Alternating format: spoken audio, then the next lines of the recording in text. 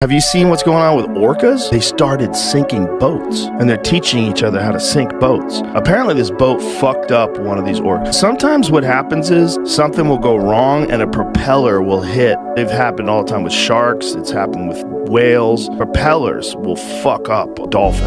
Oh yeah, my friend Dave got pushed off a boat and he got hit by it. Oh jeez, and it fucking hit him. Where yeah, I'm not sure. He wasn't that great to start off with, but it didn't help him.